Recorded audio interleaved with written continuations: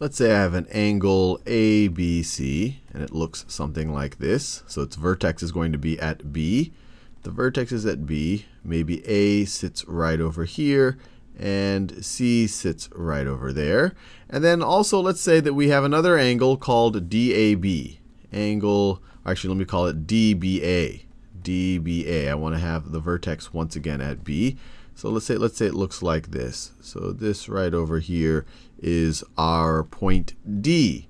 That is our point D. And let's say that we know that the measure of angle DBA, let's say that we know that that is equal to 40 degrees. So this angle right over here, its measure is equal to 40 degrees.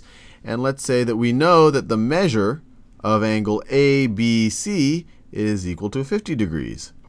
Is equal to 50 degrees.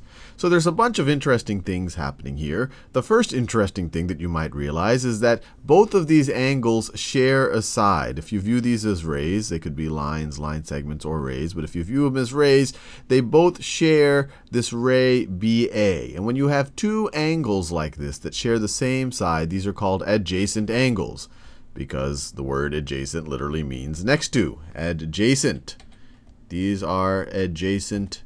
They are adjacent angles. Now, there's something else that you might notice that's interesting here. We know that the measure of angle DBA is 40 degrees, and the measure of angle ABC is 50 degrees. And you might be able to guess what the measure of angle DBC is. Measure of angle DBC. If we drew a protractor over here, I'm not going to draw it. It'll make my drawing all messy. But maybe I'll draw it really fast. So if you had a protractor right over here, clearly this is opening up to 50 degrees, and this is going another 40 degrees. So if you wanted to say what the measure of angle DBC is, it would essentially be the sum of 40 degrees and 50 degrees. And let me delete all of this stuff right here to keep things clean. So the measure of angle DBC would be equal to 90 degrees. And we already know that 90 degrees is a special angle. This is a right angle. This is a right angle.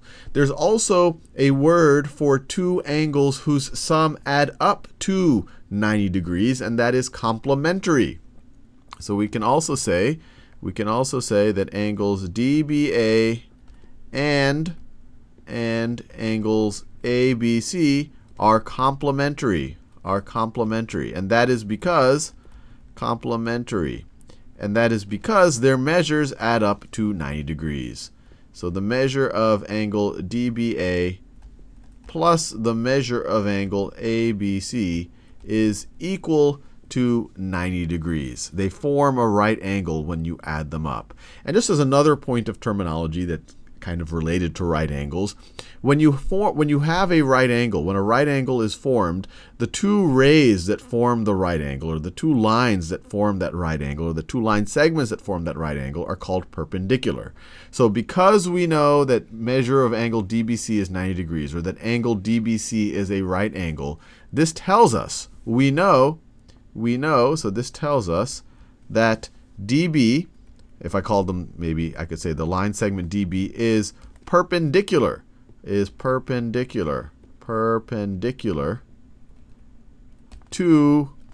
line segment BC. Or we could even say, ray BD is, instead of using the word perpendicular, there's sometimes this symbol right here, which really just shows two perpendicular lines. BD is perpendicular to BC. So all of these are true statements here, and these come out of the fact that the angle formed between DB and BC, that is a 90-degree angle.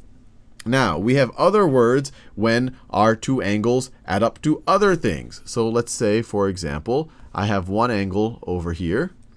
Let's say I have one angle over here that is, let's just call this angle, so let me put some letters here so we can specify it. So let's say this is X, Y, and Z. And let's say that the measure of angle XYZ is equal to 60 degrees. And let's say that you have another angle that looks like this. You have another angle that looks like this, and I'll call this, let's say maybe a MNO.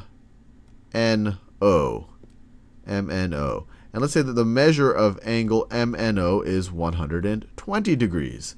So if you were to add the two measures of these, so let me write this down. The measure of angle MNO plus the measure of angle XYZ is equal to, this is going to be equal to 120 degrees plus 60 degrees, which is equal to 180 degrees. So if you add these two things up, you essentially are able to go all halfway around the circle, or you could go, throughout the entire half circle or semicircle for a protractor. And when you have two angles that add up to 180 degrees, we call them supplementary. And I know it's a little hard to remember sometimes. 90 degrees is complementary. They're just complementing each other. And then if you add up to 180 degrees, you have supplementary. You have supplementary angles. Supplementary angles. And if you have two supplementary angles that are adjacent, so that they share a common side, so let me draw that over here. So let's say you have one angle that looks like this, and that you have another angle. So let me put some letters here again, and I'll start reusing letters. So let's say that this is A, B, C, and you have another angle that looks like this. You have another angle that looks like this. That looks like this. No, I already used C. That looks like this. Notice, and let's say once again, let's say that this is 50 degrees, and let's say that this right over here is 130 degrees. Clearly, angle DBA plus angle ABC, if you add them together, you get 130 degrees plus 50 degrees, which is 180 degrees. So they are supplementary. So let me write that down. Angle DBA, and angle ABC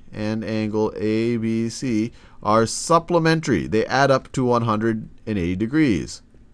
But they are also adjacent angles. They are also adjacent.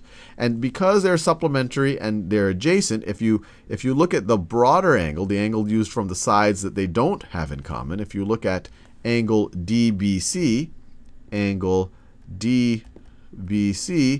this is going to be essentially a straight line, which we can call a straight angle. So I introduced you to a bunch of words here, and now I think we have all of the tools we need, to start doing some interesting proofs. And just to review here, we talked about adjacent angles, or I guess any angles that add up to 90 degrees are considered to be complementary. This is adding up to 90 degrees. If they happen to be adjacent, then the two outside sides will form a right angle. When you have a right angle, the two sides of a right angle are considered to be perpendicular. And then if you have two angles that add up to 180 degrees, they're considered supplementary. And then if they happen to be adjacent, they will form a straight angle. Or another way, if you have a straight angle and you have one of the angles, the other angle is going to be supplementary to it. They're going to add up to 180 degrees. So I'll leave you there.